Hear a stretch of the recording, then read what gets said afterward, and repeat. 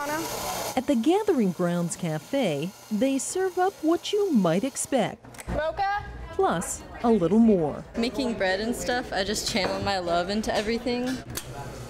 Many of the teens and young people who work here are homeless or at risk.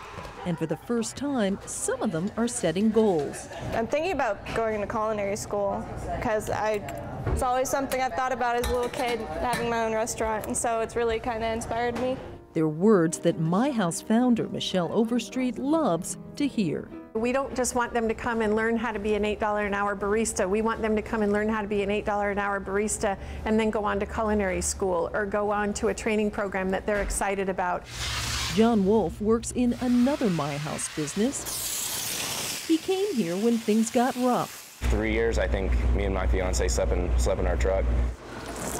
Now he has an apartment and a job. But while some youth come here to learn job skills, I think it's more casual, but it has more accessories to it, kind of makes it more unique. others come for something else. Tommy Johnson is at my house almost every day.